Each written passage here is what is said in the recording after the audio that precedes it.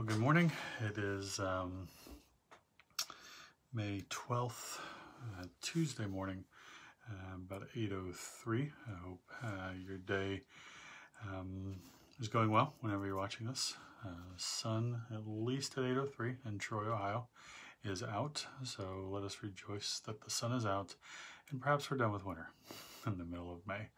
Today we're going to be finishing Philippians. We're going to read Philippians 4:10 through 23. So Paul has written this letter to the Philippians, and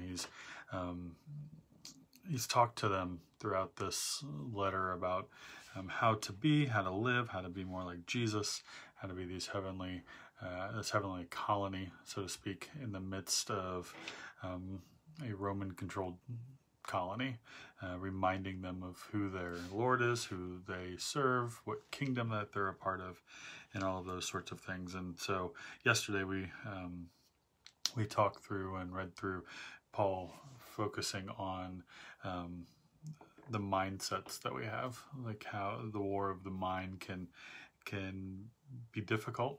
It can even be a struggle, but he taught us to rejoice and to not be anxious, and to use prayer, to pray, give thanksgiving, and let God kind of help us out in all of that. And so today he's going to finish this letter to the Philippians. He's going to say some things that we probably need to hear.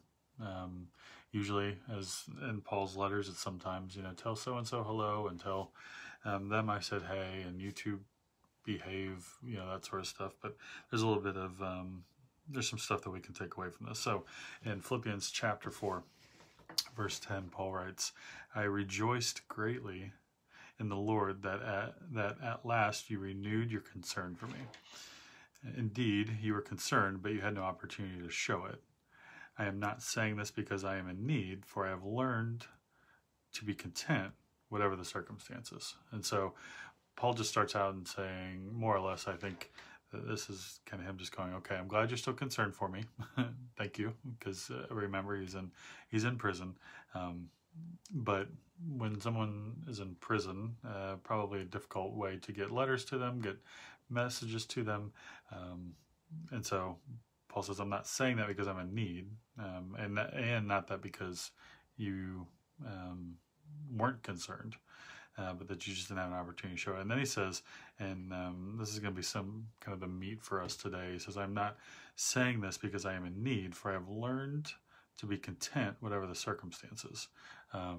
Before we even go any further, like all of us, I think, are in that mode, well, or we should be.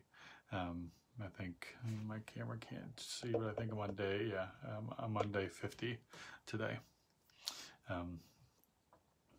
And some of you are on longer than that. And so Paul says, for I've learned to be content whatever the circumstances. And in verse 12 he says, I know what it is to be in need, and I know what it is to have plenty. And I have learned the secret of being content in any and every situation, whether well-fed or hungry, whether living in plenty or in want. So he knows all of these feelings. I mean, he's been in jail, prisons. He's under house arrest, which is easier than a normal prison. But But Paul has had a history of having bad things happen to him for the cause of Jesus. He's been shipwrecked. He has been beaten almost to death. He's been stoned and left to die. He's been in jail. All of these things have happened to him. So he knows what it's like for it to be hard. He says, I have learned the secret of being content in any and every situation. And Paul, of all people, has probably been in most situations that are bad at this point. And he even goes as far as saying whether well-fed or hungry, whether living in plenty or in want. But then he says this verse that is familiar to a lot of us. He says, I can do all this through him who gives me strength, Christ who gives him strength. And we're probably familiar with this passage. but we're probably not familiar that it's connected to verse 12. A lot of times, I even remember when I was growing up, I would hear, I can do all things through Christ who gives me strength. And I would think, well, that means I can run a mile. Or I would think, that means I can do X, Y, and Z. And I don't doubt that Jesus can do all of that with us and even for us. But there's a connection here. And the context is that in obedience, we can make it through anything. As Paul was obedient to Jesus and the calling that Jesus put on his life as he met him on the road to Damascus, Paul has suffered and been through a lot. He's, as I already listed, all of the things that he's been through.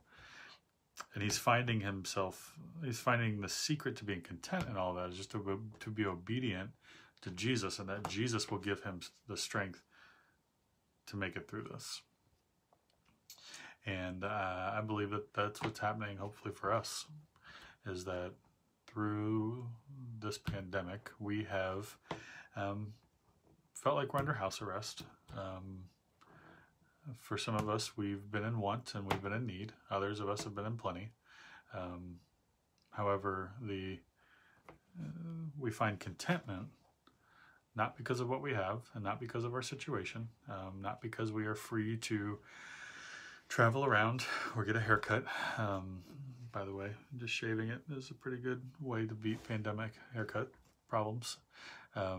But we're content because we're relying on Jesus for strength, and Jesus provides such strength, and that's a challenge maybe for some of us today.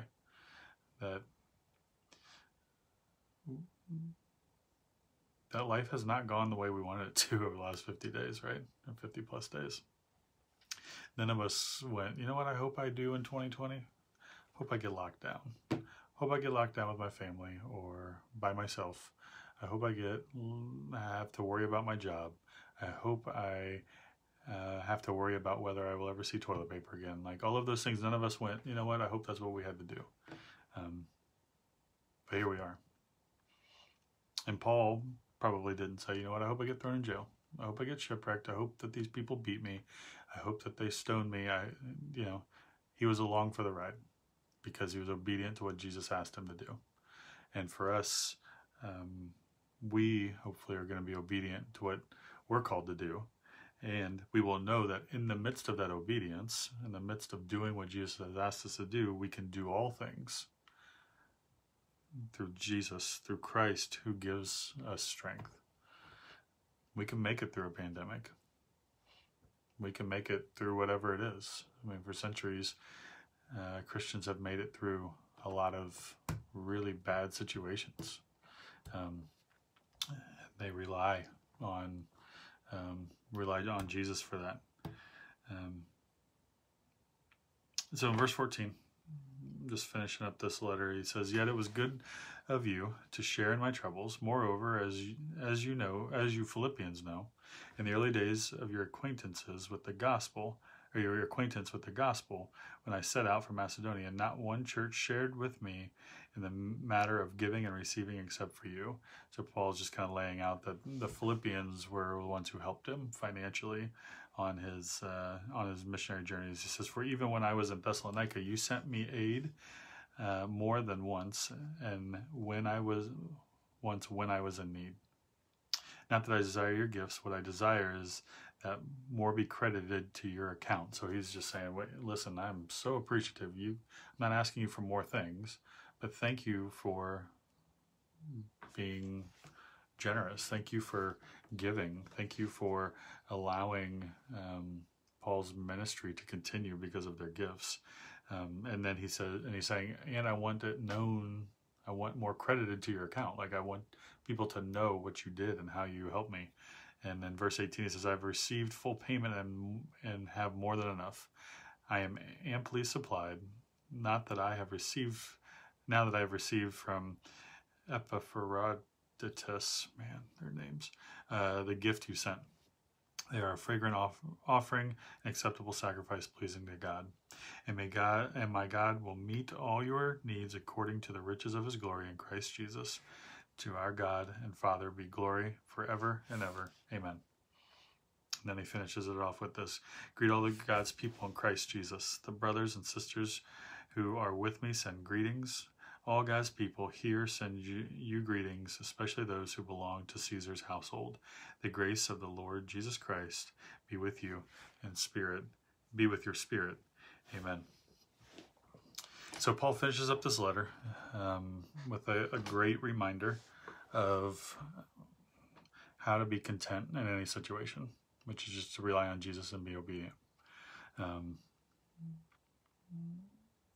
What's interesting there at the very end is it's almost like he slips it in, is that Paul's having an impact on Rome at this moment. Like he says, he just kind of slips it in there in verse 22. It says, all God's people here send you your greetings, especially those who belong to Caesar's household. Paul's making these inroads in the Roman community, and as is the church in Rome, but it's very interesting that we see that there are Christians in Caesar's household. And so as we look at this book, 4 chapters, some really good stuff for us to chew on, for us to wrestle with. And I think today the wrestling match that we have, maybe the blessing and maybe the rejoicing we have is that we have been content. And maybe if we haven't been, if there's been moments of that, maybe it's just time for us to spend some time with God this morning and just say, God, how can I be more content in this situation and the situations to come? Because we are well aware, or we should be at this point, that we have no idea what's coming tomorrow. But if we can be solidly locked into Jesus and to God's faithfulness and who he is, then we can overcome anything. Anything that gets thrown at us, we can overcome. And so let us find a way to be content in all things. Let us be obedient so that we can do all things through Christ who gives us strength. Let me pray for us today. God, we thank you, particularly here in Troy, for the sunshine. God, we pray for warmer weather, so we can at least be out in our yards. God, I pray today that you would help us be content, that we will feel content in our situations and with what we have, that we will remember that contentment is founded upon serving you, loving you, and being obedient to you. That through that you will, through Jesus, give us strength to make it through. God, we are thankful for the strength that you've given us already. We're thankful for the ways that you have worked in our lives to help us get through these 50 plus days. God, I pray that today we will just think about the contentment that we have, or we could have, and that you will strengthen us through us being content. God, we love you. We thank you for Jesus, and we just pray a blessing over the rest of our day. In Jesus' name we pray. Amen.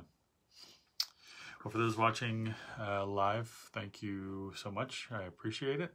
For those of you who will watch this later, hello, and then goodbye. We will see you tomorrow at 8 a.m. Tomorrow we're going to start the book of James. James is a ultra practical book that will have lots of stuff for us to just, like, we're going to read 2 lines and then we're just going to pump the brakes and start digging into a couple lines. So I have no idea how long that's going to take us, but I am excited for it because I love the book of James. So with that, I hope you have a blessed day. Be content, and we will see you tomorrow at 8 a.m.